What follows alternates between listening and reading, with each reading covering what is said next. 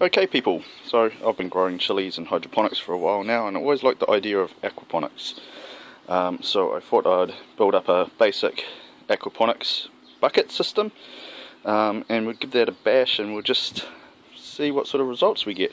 I haven't done this before, so it could be a complete fail, but hey, it'll be a bit of fun anyway, I figured. So what I've got here is a 15-litre bucket.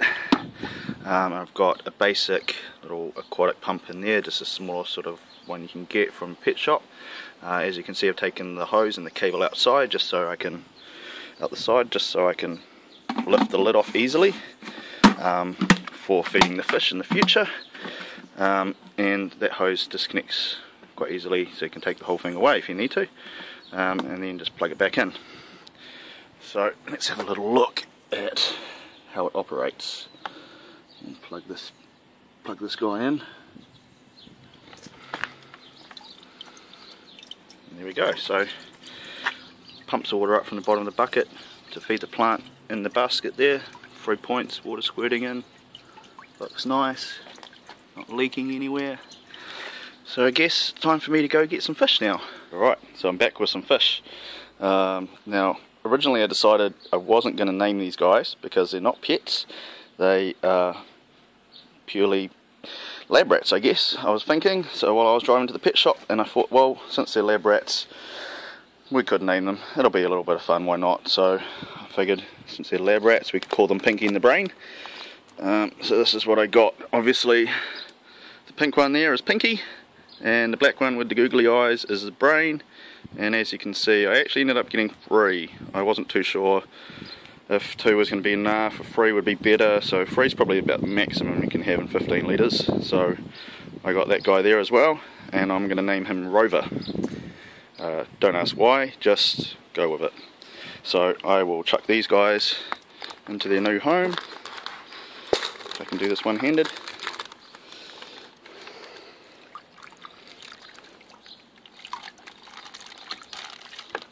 Get out, get out, get out.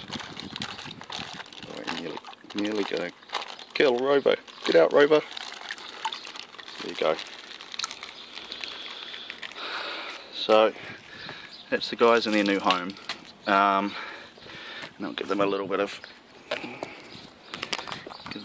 food as well, just a sprinkle. And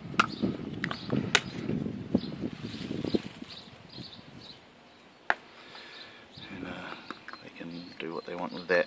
Now, I was also thinking they probably need to be in there for a little while to eat some food and do some poos, so the plants have actually got something to feed off. So I'm probably just going to leave those guys in there for a few days, keep an eye on it, and yeah, just go from there. Once it looks like there's a bit of poos in there, I'll chuck a plant in. I'm really kind of just guessing, but we'll see what happens anyway. I'll keep an eye on it and report back very soon. Alrighty, so it's been about 2 days. As you can see, the water's got a little bit greener, a little bit pooier after 2 days. Yeah,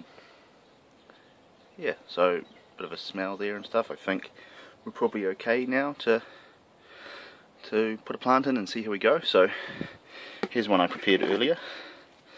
It's a bubblegum 7-pot. I've transplanted into there, and we'll just plug it in, turn it on, and we'll see what happens.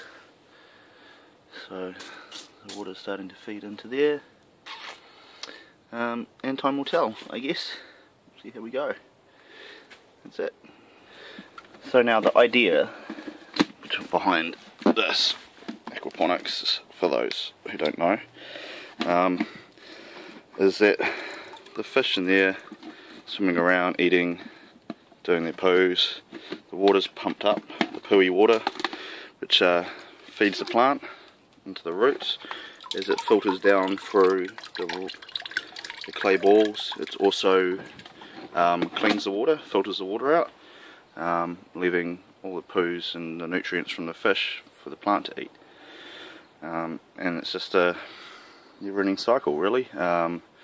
Put this in a tunnel so it's got a bit of sun as well, and that should grow the plant by itself. Fingers crossed. So we'll see how we go, and I'll keep you updated. Alright folks, we are 3 days later. I haven't got around to uploading the video or doing anything with it because I've been a busy boy, and winning Chili Sauce Awards.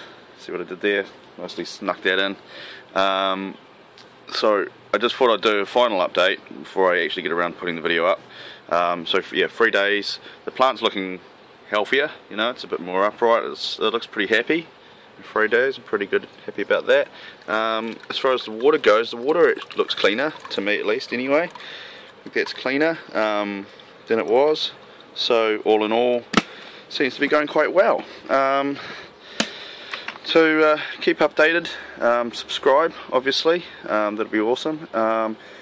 Also, I will be posting this experiment in a lot more detail on the New Zealand Chili forums, so the web link for that will be on the video you'll find, or in the caption at the bottom. Yeah, thank you for watching.